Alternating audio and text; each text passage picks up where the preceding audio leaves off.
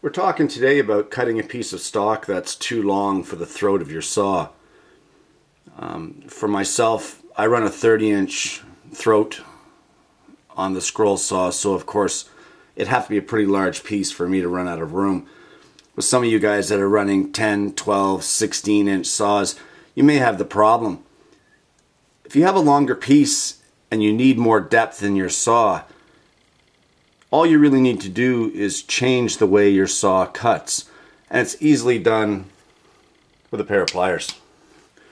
Just take your blade at the top, give it a twist, and the same at the bottom of the blade, give it a twist. You have now effectively changed the cutting plane of your saw. It no longer cuts from front to back. It now cuts from left to right. In doing this, you can see that you now have an infinite depth from here, well, until it hits the wall. Just a quick tip for you. Give it a try, guys. Thanks for watching.